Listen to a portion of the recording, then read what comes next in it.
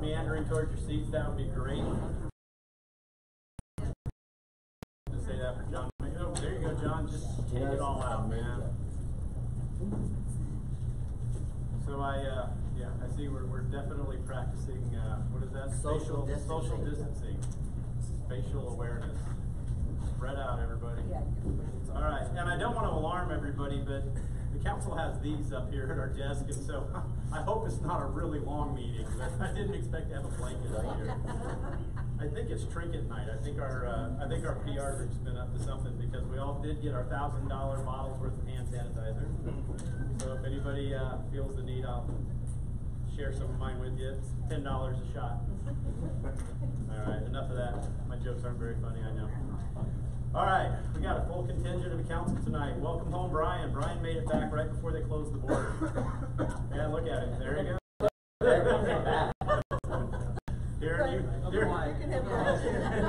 Darren, you might want to try some of that spacing. Do I need to Social distancing. I tried. He's coming back for more. I'm still trying to figure out what social media is. Forget about social distancing. All right, very good. All right, we do appreciate that you all are here tonight. We have a public hearing, and then we'll have a work session. So the first thing I have the pleasure of doing, and that is reading the rules of order for public hearing for zoning matters, which is City Code Section 280-2. The hearing shall be presided over by the mayor. After calling the hearing to order, the mayor shall request that the parcels of property which are the subject of the zoning proposal be identified and read. Following such identification and reading, the development director's recommendation shall be presented. The mayor and city council shall cause the director's written recommendation be made part of the record. Proponents of each proposed zoning decision shall then be allowed a total of 10 minutes for presentation of data, evidence, and opinion concerning the zoning decision. If all 10 minutes are not used, the proponent's remaining time may be reserved for rebuttal. Opponents of each proposed zoning decision shall then be allowed a total of 10 minutes for presentation of data, evidence, and opinion concerning each zoning decision. The presentation times may not be reduced, but may be extended by majority vote, provided they are expended equally for proponents and opponents. Anyone wishing to speak must come to the microphone, give their name and address to city clerk. Do not speak unless you have the microphone and have been recognized. I like doing this. First item under public hearing is Chamblee Town Center DCI 5520 Peachtree Road et al. Yes, Mayor and Council. This is an application for a DCI with 27 concurrent variances and 2 waivers located at various addresses along Broad Street, Urbandale Drive, Ingersoll Rand, and Peachtree Road. The site is zoned 7.3 acres. In your packet, you have an application for a mixed-use development, which includes 280 multifamily units and 6 live-work units, a mixture of commercial and retail space, a multi-story parking garage, and a standalone 4-story office building. To update you, and this is made clear in your staff report, we are now recommending this be reviewed as a 2-phase project. And meeting with staff and working with the developer, we had some comments about the mixed-use portion of the multifamily and felt there was efforts, came to an agreement with the developer that there are some changes that would be positive for the site, make it comply more with the Town Center PUD and the Town Center Master Plan. So tonight we're only asking you to consider phase 1, which will be the office building and any associated variances waivers with the office building. And phase 2 will come back to you, we're hoping next month. We'll include everything else. That's the mixed-use component, the plaza, the parking structure. The variances related to this project, variance 12 is to reduce the minimum floor-to-ceiling height along Peachtree Road, to not provide a pedestrian entrance directly from Peachtree Road. 15 and 16 are from the PUD booklet, and that has to do with building types along the storefront street and Peachtree Road. Variance 21 is to allow above-ground utilities between the building and the street. Variance 23 to not provide interparcel connectivity to a recently redeveloped site. Then there's variance for loading spaces, and then to allow a projecting sign to exceed the maximum size allowed. We also have 2 waivers, a waiver for tree density, and then a waiver to not bury existing utilities on the site. So this application is for this 4-story commercial brick and glass office building on Peachtree Road. The primary building entrance is on the east facade, so that would be directed towards the future parking structure. There is no door proposed on Peachtree Road, which is why they've requested a variance. All facades do include balconies with metal railings, and there is extensive plaza space and landscaping proposed around the building. They are constructing the rail trail segment that runs along Peachtree Road with the required pedestrian amenities. This office does comply with the recommendations in the Town Center Master Plan, also the Rail Trail Master Plan Phase 3 Extension Study, and the recently adopted Comprehensive Plan. Phase 2, as I said, will be coming back with those revised visions to better meet the PUD regulations. And you'll see in the conditions, we've recommended that you consider a staff condition that would require them to come back and get that Phase 2 approval prior to issuing any building permits or land disturbance permits. I don't think that's going to be an issue, but it's just to make it clear that before any progress is made, that we have a full picture of what the entire site will look like. Here's the aerial photo. Again, you can see combination of DDA property and Pierce Partnership property. This is the regulating plan from the downtown Chamblee Town Center PUD. You can see the property highlighted there in blue. That's in the mixed use district, and the development and land uses do comply with this plan and zoning district. Here's the overall site plan. Again, we're focusing on that area in red this evening. We're only considering the office and any variances and waivers related to the construction of the office building. The applicant submitted elevations. Here you can see the west and south elevations. So the top elevation would be the one that would face Peachtree Road. The one at the bottom would face the Reston Dust Michelle property. This on the top would be the north elevation facing towards the rear and the plaza, and then the east elevation. They've also submitted a rendering to give you a feel of what the office building will look like once constructed. And then there's staff photos, again, a combination of developed and undeveloped property located on those 4 streets. Staff does recommend approval of the DCI with the majority of the variances and waivers. However, we do recommend denial of the variance to not meet the minimum floor to ceiling height requirement, to not provide a pedestrian entrance directly on the Peachtree Road, and to not vary all overhead utilities. Staff recommends withdrawal of the remaining variances and waivers. In terms of conditions, just to clarify and point out the previous condition that I mentioned, condition 3 requires them to come back with Phase 2 prior to issuance of an LDP. One concern that we did have at this point was perhaps not enough activation of the office building on Peachtree Road and the future plaza. So we do have a condition for your recommendation that would require those spaces to be activated with a restaurant or retail, and further clarifying that that shall be clearly delineated on Phase 2, so you can see how that works with the entire site. So when they come back for that major modification to this DCI, if approved, then they'll reflect that retail commercial space in that site. DRB did review this application, and they had 2 recommended conditions. The numbering's off there, I apologize. Condition 6 is related to retaining walls, and condition 5, they wanted to see some more streetscaping along that internal drive. It's really just a driveway, so it's not a requirement. The DRB thought it would make it more pleasant, and so they have recommended that condition. That's all I have. Very good, thank you, Matt. John, do you have anything to add? I do not. Very good. And the air system went off just in time, so we can hear. All right, very good. We'll have 10 minutes. Excuse me. For those wishing to speak in favor, please come up to the microphone, give your name and address and/or relationship to the project. And City Clerk, please. Great. My name is Bob Boyles. Do I need my street address? Yeah.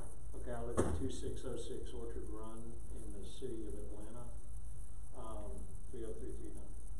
And I am one of the principals of the Seven Oaks Company. And I know this is, it's great to be with you all again tonight. What I really want to do is give an introduction into what Matt's gone through and then be prepared to answer questions. I know you all are quite familiar with this, but for some of the folks in the audience, I wanted to remind everyone that on June 26th of 2018, we made a recommendation as the city's the developer for the Downtown Development Authority made a recommendation to the city for this downtown plan. So we can go to the next slide. And that is the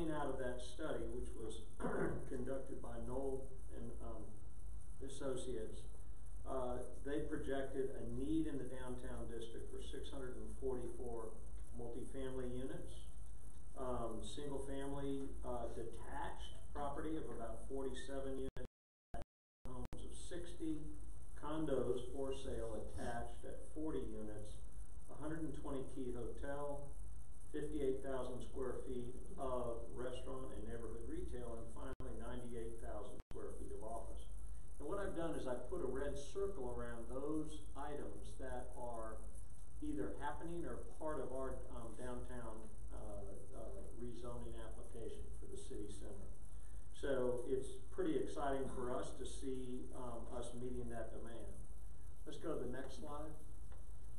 We made 5 major recommendations to the council and to the DDA, all of which you all are in the process of implementing, which is a real compliment to the mayor, to the council, to the DDA, and to city staff. You've implemented a new sub-area district, and we're one of the first zonings to come through that. You have made the move to move your city jail facility to a new facility over on Buford Highway, thus paving the way for a city hall, which is consistent with your plan. You've developed an infrastructure development plan. And then your incentive plan that the DDA has implemented to encourage compatible development. Both we and Worthing Companies, who is our multifamily partner, are here because of that incentive plan. And finally, monitor the city financing objectives so to maximize the opportunity for success. I just think it's interesting because when I went back and looked at these things about 2 weeks ago, I realized it's really happening. And that's exciting. That's exciting. All right, next slide. So here's what we're focused on tonight. In fact, Matt has already kind of gone through it, but that is the plan in the original plan that was submitted. And you'll notice that the Pierce family property excuse me, was not included in that, and because of Darren Collier and the good folks at Worthing concluding their negotiations with the Pierce family, that is now part of the overall plan, which gives us a better result. Let's go to the next slide. What you see up here now is part of our marketing plan for the project. You'll see that the office building is sitting right in the middle of a series of all either new construction or adaptive reuse or new government facilities. And we think that's it will be a great complement to the city. Finally, 2 more slides. One is, or 3 more slides, Broad Street Market. One of the was taking the Indiana Antiques facade and repurposing that as a paseo through to a plaza space that is immediately behind that. And that is what's envisioned in that picture. We obviously need a variance for the Broad Street Market sign if we put that in. And so, but it begins to create some real exciting, I hate to use the word synergy, but between what's going on across the street with the new city hall and our project. Next slide. Matt has already shown you this this image of the building, which is a throwback to what we would call mercantile, kind of an industrial look, but also with a very new or very efficient office floor plate inside that building. And one of the things to address one of the variance requests is that we are planning both along in 2 different locations on our floors to provide grease traps and ability to convert space over to retail. We don't know whether we're going to lease it to retail at first, but and I think if the city had the opportunity to make a 100,000-foot lease with a good tenant that would be the member of the community, we'd want to make that lease and not have it hampered by that. But we are providing for it, and it will be it's in our construction budget. Last thing, just this last image is a collage of different slides, but you'll see there's 2 images there of the lobby of our building. One of the things that we've been instructed by our brokerage team, which leased up Ponce City Market and 725 Ponce, is that the building has to be authentic, which is, I think, a term that you all are very familiar with, and we are doing our best to provide that. The total loft, we are actually calling this a loft office. It will have tall raised ceilings. We have 25,000 foot floor plates. 1,000, which is a good number in this market. And then our on-site amenities that we're looking at providing would include a co-working lobby space, full-service coffee kiosk, very similar to what you're seeing in a lot of these office buildings today, a high-tech conference center space, bike storage room and showers, and then also direct access to all the project retail that's going to be surrounding us, close to the public plaza behind the Indiana Antiques building. So that's a quick summary. I don't have anything else to add at this point, but we'll be prepared to answer any questions that the mayor, the council, or staff have for us. Thank you. Thanks very much. Anyone else wish to come up to speak in favor? We've got about 2.5 minutes left. Very good. Anyone wish to speak in opposition? Very good. We'll move on. For those of you that are new to our procedure here, if you have an agenda, you look further down once we get into the work session. This item will come up again if the council has any questions from the staff and or the applicant. We will list those at this time. So with that, we will move on then to the second item under the public hearing, which is PZ 2020-579-580, which is 5450 Peachtree Boulevard rezoning Chick-fil-A. I understand the applicant has asked for a deferral. That's correct. So they asked for deferral till next month's. The original request was for 2 months, to May 2020. It'd be your discretion to defer it for 30 days or 60 days. Or not defer it. No, well, I mean, if there's just a consent of the council, we'll just move this to the May work session. So without objection, we'll work that to the May work session. 2 months. 2 months. Is that right? Very good. I see a head nod come on for the Chick-fil-A people. That's always good. Okay, so that'll move and we can take that off the agenda. I mean, and we'll see y'all again in May. But you can stick around if you want. It gets real exciting from here on. Okay. The next item is PZ 2020-596, which is 5368 Peachtree Road variances, which is the blue top expansion. Ms. Mayor and Council, this is a request for 3 variances at 5368 Peachtree Road. That site is on village commercial. It's a small lot. It's less than 1/10 of an acre. In this case, the applicant's requesting to install a mobile trailer as a permanent accessory structure for the sale of food and alcohol. There are 3 variances required for this request. The first is to allow metal building. Second is to allow an accessory structure that would not be subordinate to the primary structure. And the third is to allow an accessory structure to be located on the lot line. You likely recall that this property's been before you 3 times in the recent past. In July, there were variances related to Spanish Moon, which was a renovation of the existing building on the parcel that was attached to Eugenia's at the time. The applicant wanted to put a mobile trailer in the front to serve food at the front of the lot. That was approved. And then in 2019, plans changed. They decided to demolish the existing building. And so we had to get a variance approved to allow that mobile trailer to be the principal structure. This request is to allow a second mobile trailer. This one's 248 square feet. It would be located more towards the back of the site, adjacent to a covered patio area. It would be a bar and serving area that would be accessible from the existing Blue Top restaurant. Here's the site plan, or the aerial. And on the site plan, that area circled in blue is Blue Top. That red is that narrow parcel. Then you can see the front. That's the mobile trailer that was previously approved, so that's where that would be located. And just to be clear, both of these would have to be converted to be permanent structures by code. So when I say mobile trailer, they're mobile now, they will become permanent. And then this yellow square is the location of the new trailer, which we will. Here's a site plan showing, you can see the smaller trailer. The one on the top is looking from the street, and the one on the bottom shows you both trailers looking from Blue Top. The existing one, previously approved one in the front, and and then the new one in the back. Some site photos showing the property. Staff does recommend approval of the request, contingent upon the site plan. They've also recommended a condition that once the trailers are placed on the property, they need to be fully converted within 90 days. That's all I have. That's it. Thanks, man. Anything, John? Very good. All right, we have 10 minutes for anyone who wishes to come up and speak in favor.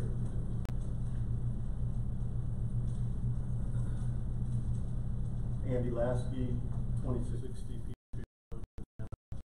305.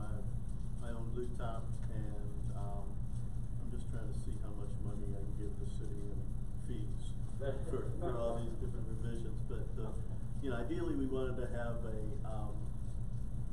you know, like a mezcal bar, and then the building was found not to be functional and safe, so we went to this plan, and now we're just asking for this revision to be the trailer, which is enclosed, which accomplishes a lot of the health requirements.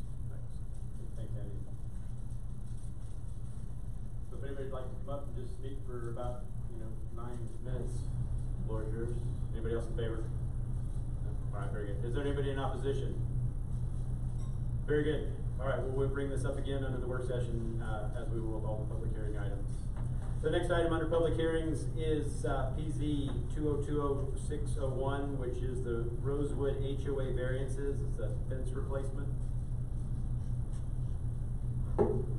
Yes, Mayor and Council, this is a request for 2 variances for fence replacement at the Rosewood HOA. The property is owned NR1 residential.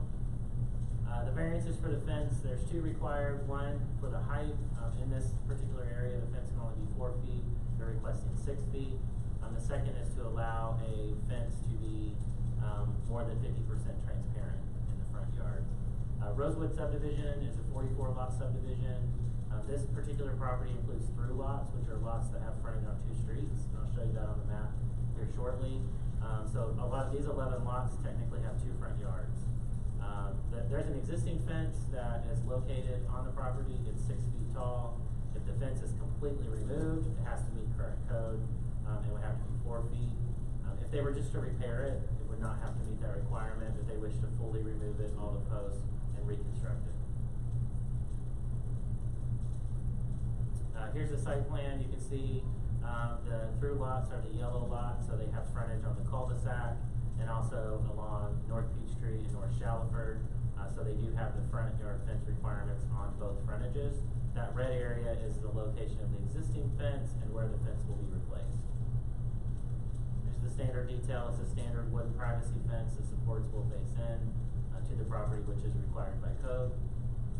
Then some photos, a little bit hard to see. You can see on the right the fence in the background. It is in disrepair. There's portions falling. And then on a portion of the property, there's a nice existing hedgerow that hides the fence from the street. And they do plan to keep that hedgerow. So staff does recommend approval of the request, that it be contingent upon the site plan and that they keep or replace any vegetative screening that's currently in place. That's all I have. Pretty good. Thank you very much. John, anything? Very good. All right, 10 minutes. Anyone wishes to speak in favor, please come up to the microphone. Hi, I'm Alicia Adams. I'm the property manager for Rosewood HOA. But yeah, pretty much our HOA fence is currently in disrepair, and it does face off the main street for those 2 roads. But it also is a privacy backyard fence for these 11 homes. So ideally, they would like to keep it the same fence at 6 feet, to keep their privacy. And but yeah, that's pretty much it. Okay, great. Thank you very much. Anyone else wish to speak in favor? Anyone wishing to speak in opposition? Very good. Anyone want to move on? Public hearing. Second. All right, very good. We have a motion and a second to exit the public hearing. All those in favor? That passed unanimously. All right, so we'll do that. So now we will call to order the public hearing work session for March 2nd, 2020. Announcements, presentations. I apologize, Mr. Mayor. If if it pleases the council, I'd like to make a motion to suspend the rules to add an item to the agenda. Very good, is there a second? Second. Very good. We have a motion second to suspend the rules to add an item to the agenda. All those in favor? That passes unanimously. Next. And I'd like to move to add the delay of penalty and interest for occupational tax to the agenda under city clerk as item number 3. Second. Very good. We have a motion second to add the item of, say it again. To delay the delay of penalty and interest for occupational tax to the agenda as item number 3 under city clerk. Very good, thank you. And we have a second to that. Is there any discussion? So motion second then, to add the item, stated by Karen. All those in favor? All right, so we'll get to that when we get to that. So we'll go back then to where it was. We had Atlanta United Watch Party. Thank you, Mayor. Unfortunately, we have to let everyone know that this event has been canceled due to multiple events, but they, at this time, they do not plan on playing the game, and we will not be having the watch party. Well, yeah, if there's nothing to watch. Right. So do you need to take any action on that? It was a presentation No action, it anyway. was a presentation. Very good. So now we have a presentation about the tree canopy study.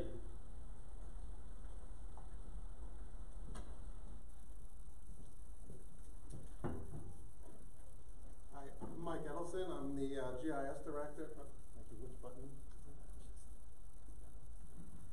GIS director for Interdev. We're a IT, GIS, and cybersecurity firm here in the Atlanta area. Our headquarters are up in Roswell. I'm a neighbor. I live very close by off of Dresden and Brookhaven, so I'm very familiar with the area. But here to talk about the tree canopy study that we performed, the change detection between 2009 and 2017. Finished in late last year in December, and it's really a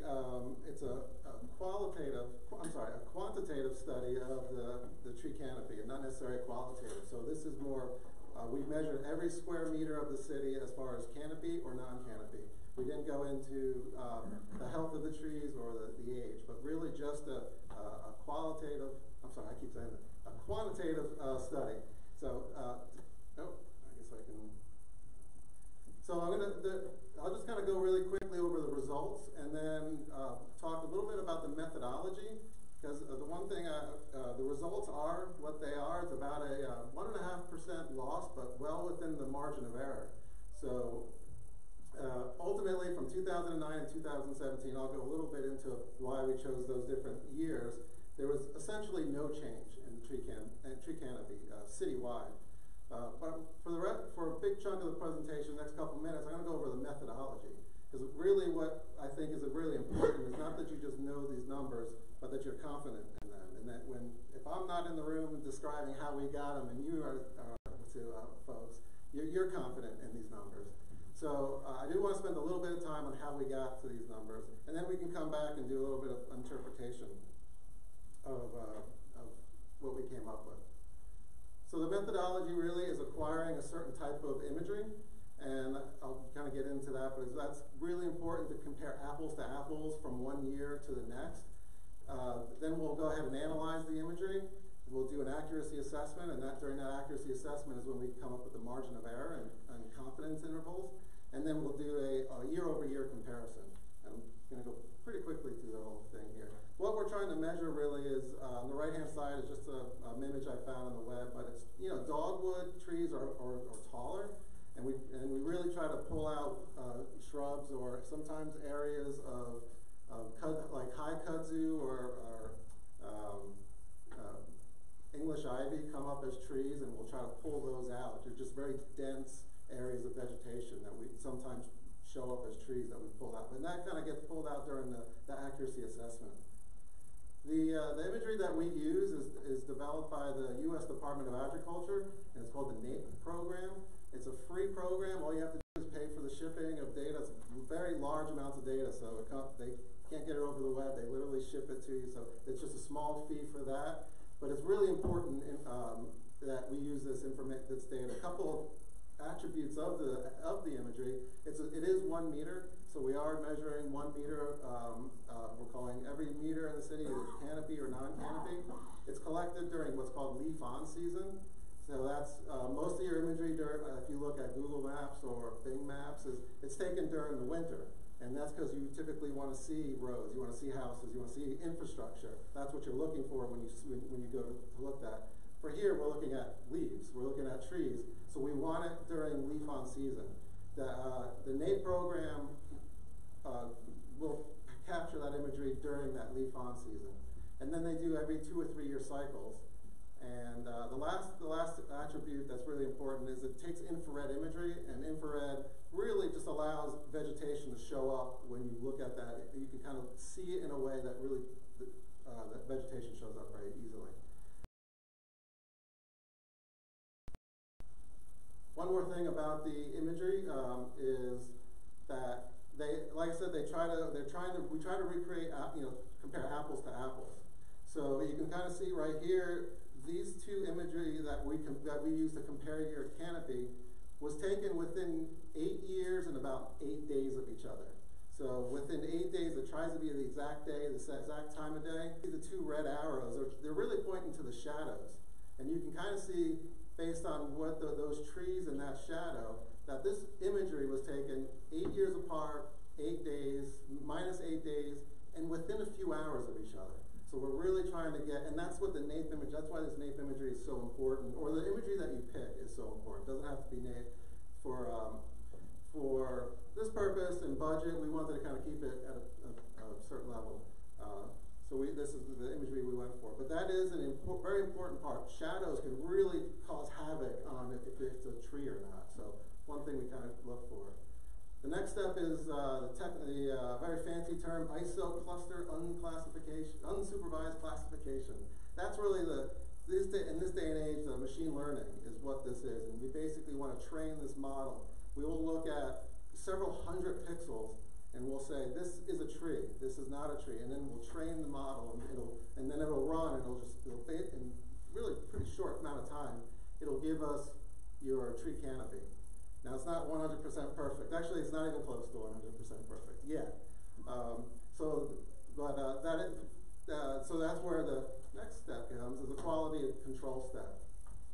We'll break up the imagery. We'll break up the city into quadrants or grid, and we'll just kind of look for major areas of the wrong classification. In this example, I have a baseball field where there was these dark patches of grass that showed up in the outfield that were obviously not trees, but showed up trees in that model. We just identified those, we clip it out, clean it up, and we go through the whole city. That's a pretty manual process that we go through the whole city. So this is probably one of the more bigger chunks of time. So we clean up the data, and then we do an accuracy assessment. Agriculture and food, for the United Nations, agriculture and food, I forget the actual term, but it's a mapping accuracy and change detection. And really what we're trying to do here is just kind of create something that's reproducible and defensible. And so we go out and try to find the right document, and just kind of, you can go to and have it sourced. If you really wanted to kind of get a good night's sleep, the document to get you to go to sleep. But it really, that document allows us to kind of come up with confidence intervals, margin of errors, accuracy assessment. And what it really, next slide here, really quickly, based on the several million square meters that the city has, we'll put into a sampling set, and it'll say, to get a good sample, to get 95% confidence, plus or minus, you need to go literally check X amount of points, and that's what this phase is going out. You can go out and check the field, but different sources of imagery will go ahead and check that those sources to kind of say the model is telling us it's a tree. Is it really a tree? And we'll kind of go over several hundred points and figure out if it's a tree or not. Interpreting the results. So that is the methodology. I know I went through that really quick, but it's pretty important to understand and be confident in how we got the results. But ultimately what we're saying is, this is really for me, if you're a statistics person, you probably get this right away. But what we're saying is, in 2009, one thing actually going back, the reason why we picked 2009, 2017 is because the NAEP program back in 2009, they were flying imagery that was 3 square meters before 2009, and after 2009 they got a little more accurate. They got down to 1 square meter pixel sizes, if that makes sense. So to compare apples to apples, we went back to 2009, and it is a really good, cross section of kind of setting a baseline of what your tree canopy really is.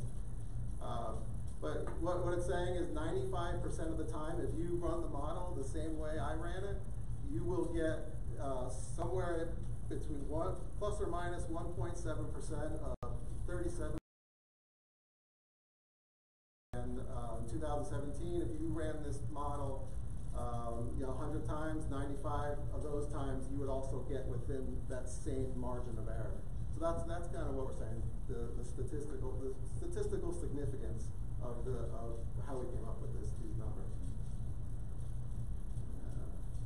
And I think this might even be the last slide, but on the left-hand side, you can actually see where the canopy was gained overall, and where areas were areas of loss. On the left-hand side, it's every meter. Sometimes it's really hard to really interpret what you're seeing when you look at every square meter, if it gained canopy, if it lost canopy. So we really, on the right-hand side, we aggregated some of that area to kind of be a little bit easier to show where you really gained or lost. Just a quick analysis shows there's some loss in the southern kind of neighborhoods, but there was some major gains in some of the area just north of the runway. On the north side of the runway, there's kind of a little bit of open fields, or there's some major gain there. And actually, even in the airport, which in the report we actually pulled out the airport. It's a very unique feature. We've done for all the tree canopy studies we've done. We've never had an airport in the middle of the city, so it's a really unique feature. And if you want to compare yourselves to other cities, it's really hard to do because every city is just so different. That your baseline is going to be so different from your neighbors that it's really hard to compare and say we have more than you, and because not every city has an airport in it, and a very industrial area, which I should be proud of. But that'll kind of, we want to just kind of make sure that's understood. And I think that's really overall that's it. Just being kind of a map geek, I found a 1960s aerial picture of what Chamblee looked like, and I would just kind of started comparing it. This is from the University of Georgia. They have a whole library of historical imagery. So I just added that just for fun. But that's about it. That's the presentation. Great, thank you very much. I appreciate that. All right, I think we'll let you go. I got from that you don't have to worry about AI taking over your job just yet. Not yet. But the couple more years. The model's getting smarter. Yes, right? It is. It's getting smarter, but we got a few more years ahead of us. Okay, all right. I want to introduce you to fellow map geek. Yeah, okay. Karen right here, she's a map geek. We like your maps. That was great. Really appreciate cool. that. That was really well done. Any questions? I'm always happy to answer. Thank you very much. We appreciate your time. That was awesome. Thank you. All right, we're going to move on to staff action items. We have city clerk now. We have 3 items under the city clerk because she's so special. She needed an extra item. First, we have the approval of the minutes from the city council work session February 13th. City council regular meeting February 18th. Nothing. And we have any discussion on the city council called meeting of February 19th. Good job, Emmy. As I say all the time, either you did a great job or the council's just not even paying attention. All right, second item under city clerk, we have the alcohol ordinance update. Good evening, Mayor and Council. I just wanted to ask for an update to the alcohol code. We've recently discovered that the state code has a provision that defines the term bowling center and authorizes the governing authority of municipalities and counties to allow the sale of alcoholic beverages for consumption on the premise in any bowling center within the jurisdiction between the hours of 12:30 p.m. and 12 midnight on Sundays. So we are asking for you guys to consider this ordinance change and to move it to a first read starting Tuesday. Very good. Is there any discussion on this item? Any objection to moving to first read? If you would please move that to first read, thank you. And while we got your attention, Darren thought you needed more work tonight, so we asked that you talk to us about the occupational tax delay, extension. Sure, thank you for adding this item to the agenda. In lieu of the coronavirus outbreak and. What is that? I'm sure I missed something. I'm sorry. And the press release, issued by the city of Chamblee, this afternoon, we're asking that the council consider an extension on penalties and interest of 30 days, putting it to begin on June 1st of this year. And some of the access that we'll have for some of the business owners. Very good. Is there any discussion, Darren? Did you need action on this tonight, or can we wait till Tuesday? If we could have action on it tonight, that would be great, but if you feel the need to wait, then we'll respect that, but it would be great if we could have action on it this evening. I'd like to move to approve the request to delay the effective date for penalties and interest for occupational tax renewals until June 1st, 2020. Second. Very good. Is there any discussion of this item? Good, we have a motion and a second then to allow for the delay in the occupational tax and penalties, et cetera, as stated by Darren. All those in favor? That passed unanimously. So you can take that off the agenda now for Tuesday because you got action on it. Thank you. Tell people they can take a little more time so they don't just like cram into the lobby all at once and sneeze on each other. Okay, moving right along. City manager, that would be you.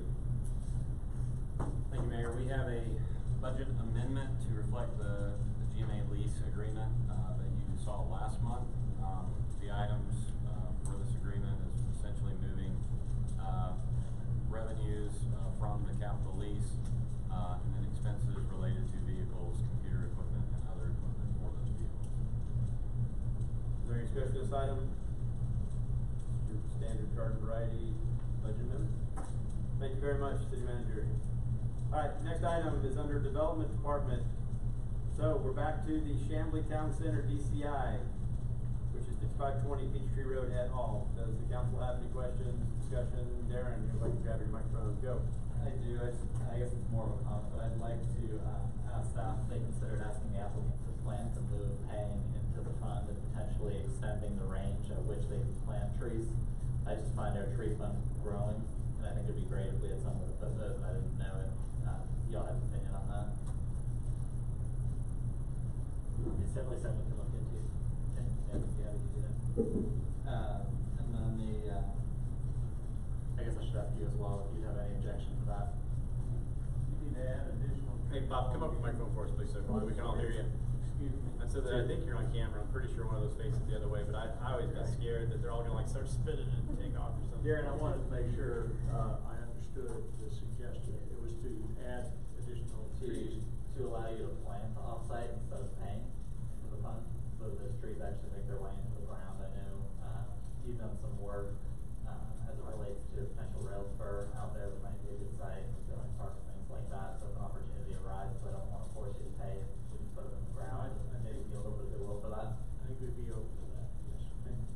And then the second question is just if there was an access for the variance request of 17 feet 4 inches instead of 18 feet on your ground floor ceiling height. The reason for that is, the architects who did trackside, who are our architects, they just, that was the height they used for that building.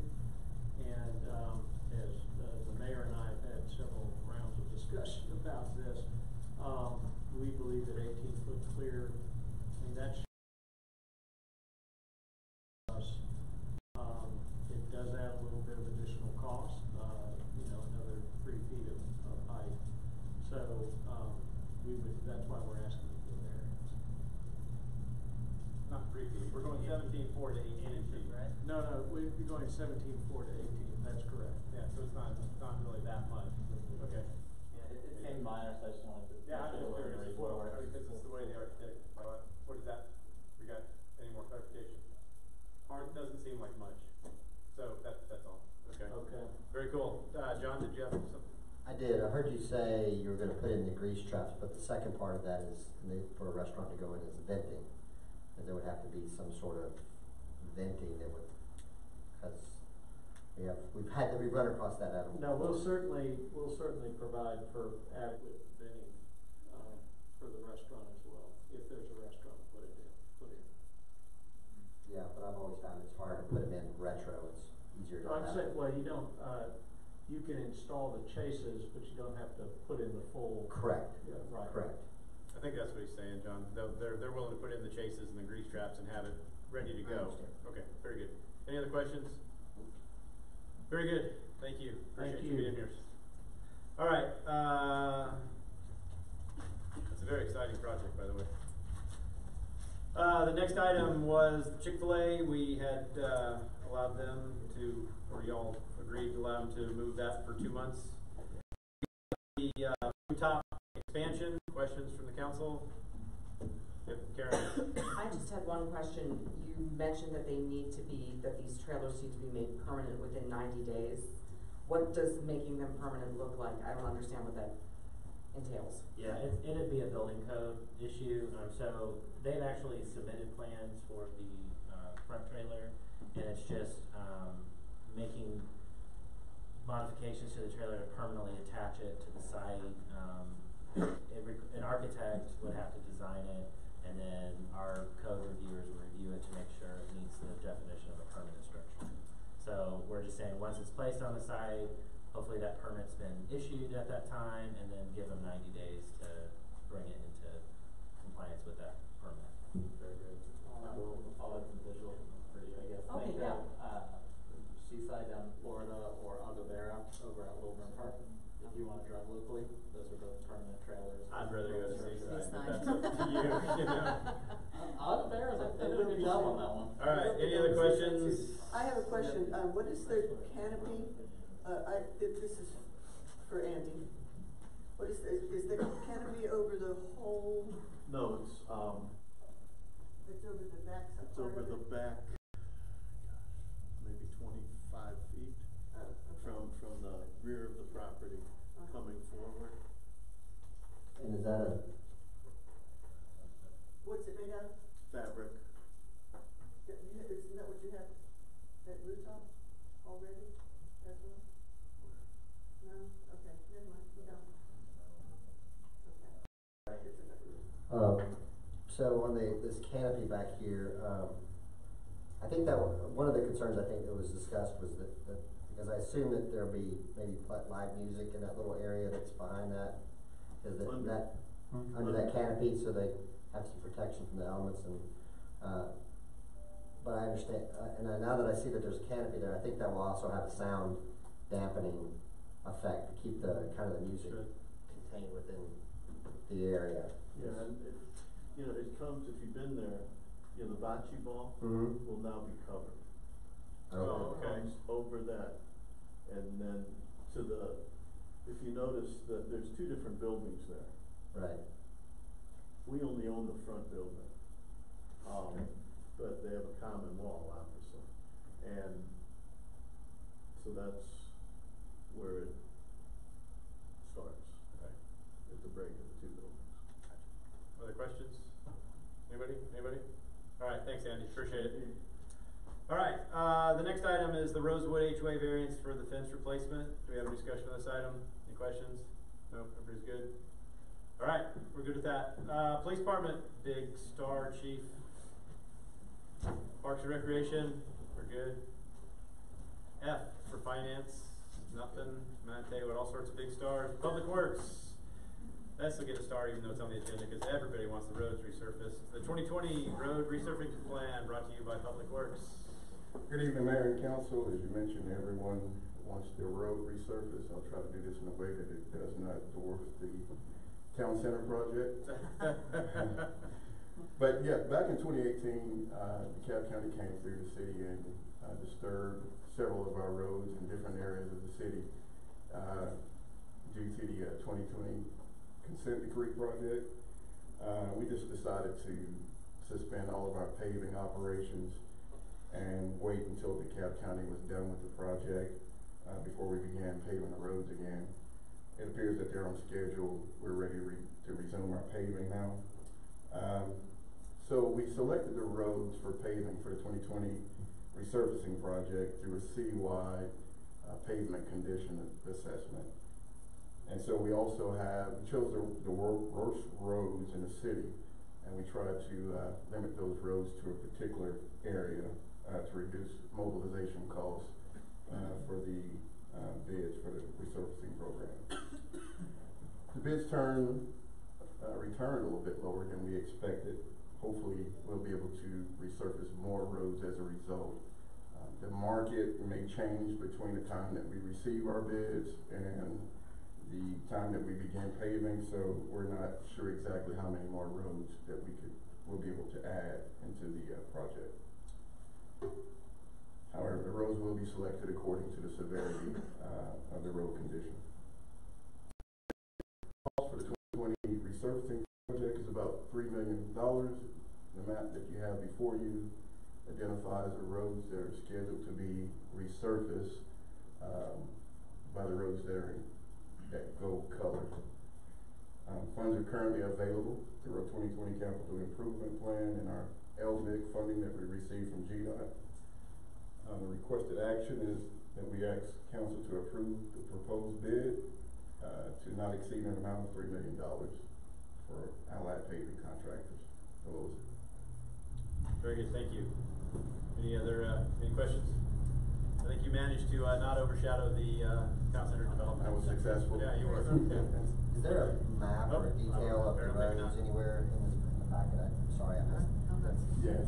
There it is. I guess that must have been confusing. I didn't see that. It's not in the packet. Not in the packet. Oh, that's not. Is it in the appendix? No? We can get a copy of that. Yeah, I'd like to have it. Please, okay, great. Thank you very much. All right, well, we're gonna stick with our public works and talk about Sexton Woods pipeline repair. Yes, Mayor, next we have a pretty significant project in the area of Sexton Woods Drive, goes down Hamlin Road and then under Keswick Drive. We recently discovered a stormwater pipeline that has collapsed and is in need of immediate repair. Typically, we would bring this type of item to you after we received bids, but due to the severity of the conditions of the pipe, it's causing sinkholes in some yards of a few of our residents, and we're starting to see other sinkholes materialize. This pipeline is a city-owned pipeline. However, it goes through a few of our private residents, private properties. So it will require us to obtain easements to go through the property to conduct the repairs. And we would also like to execute permanent construction easements while we're doing the work. The project, we're anticipating the cost to come back approximately $150 to $200K. Again, this is a significant project. Otherwise, we would have waited for the citywide stormwater capital improvement program. But we're ready to go ahead and move forward with the project at this time. Great, thanks, Al. Is there any questions for Al? Darren? No, I just want to take a minute to acknowledge Al for all his hard work and dedication on this. It was brought to my attention about 6 months ago, and I raised it to Al, and I have heard nothing but great things about his follow through and communication diligence going through this process from the homeowners that are impacted, or I should say some of the homeowners that are impacted. So I just want to recognize your efforts. Thank you for all you do. Pretty good for a guy that wears boots with zippers. All right, anything else? Nobody else would like to kiss Al's ring? All right, very good. Next item, Chamblee Dunwoody Road at Buford Highway stormwater repair. Okay, I think pretty much everyone's aware of this intersection. It's the intersection of Chamblee Dunwoody Road at Buford Highway. That road is in pretty bad condition, and it has been for quite a while. The road is in its current state because we have a drainage issue. We'd like to put an inline grate close to the area closest to Buford Highway. This is actually on the east side of Buford Highway near the Jiffy Loop. In order to repair that road, we need to go ahead and do the stormwater repairs first. So we're asking for you to approve the lowest bidder, which is Georgia Development Partners, at an amount of $68,856.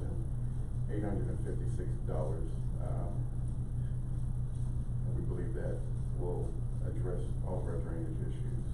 Funding is available in our current stormwater operating budget.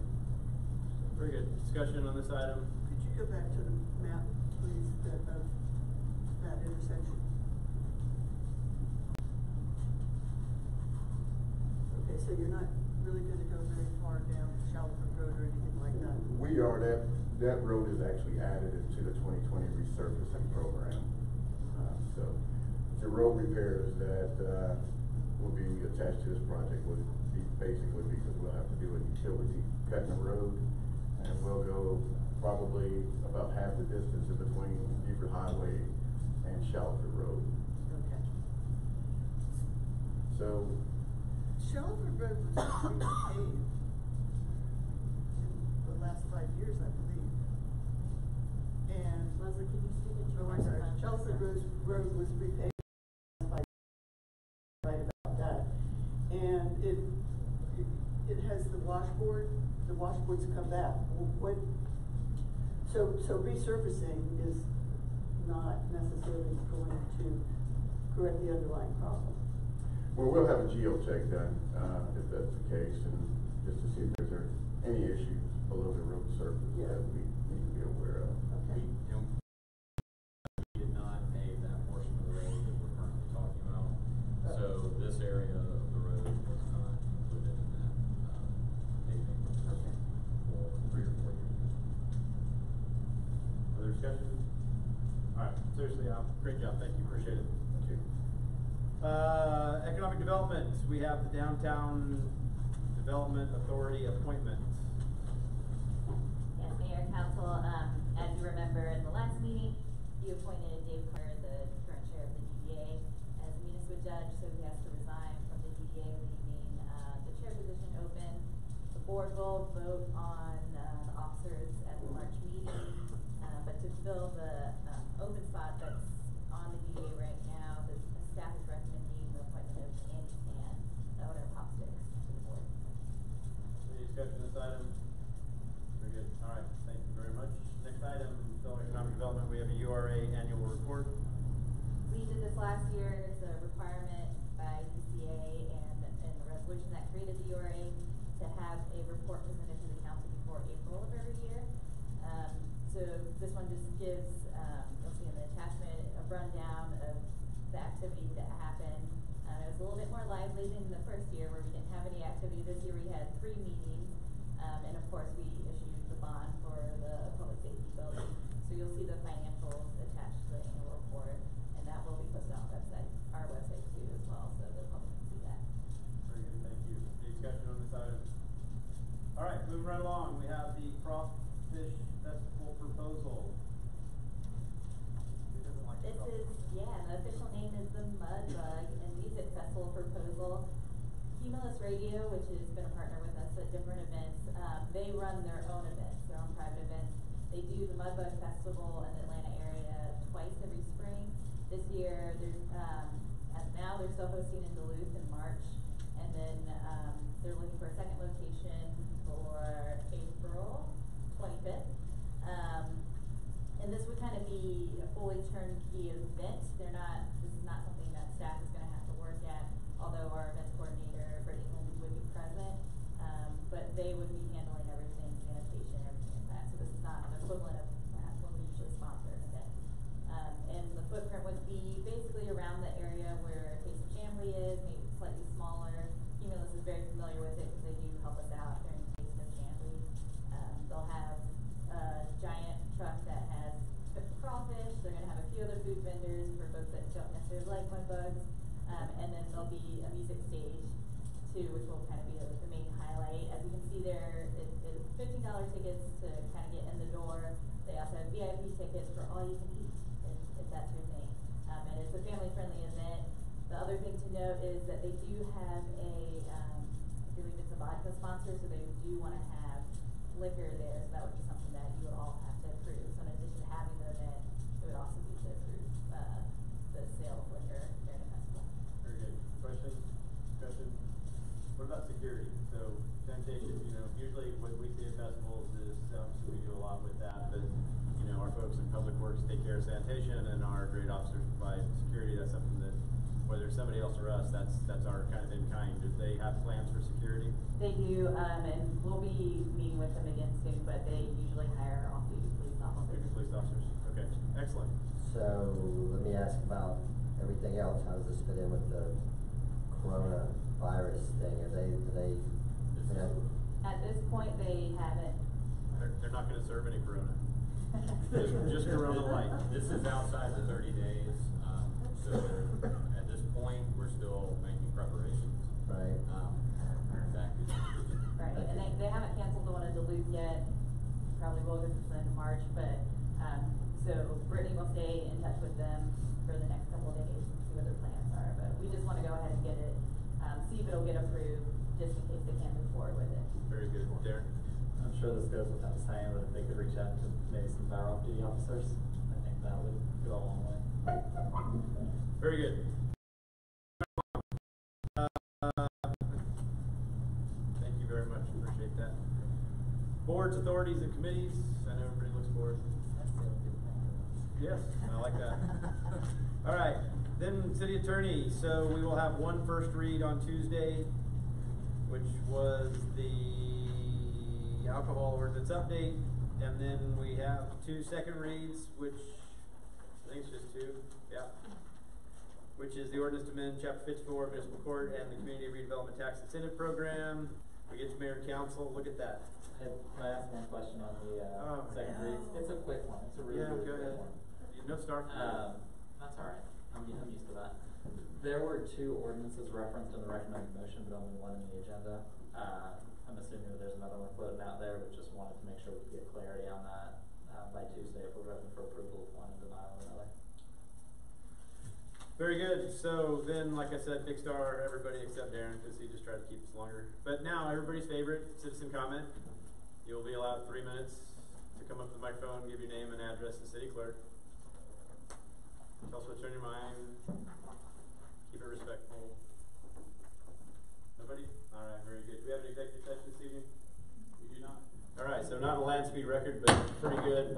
We're out of here in an hour and 2 minutes, really, because we started a little late. Thank you all for being here. We appreciate it. I know you braved the coronavirus to be here. First of all,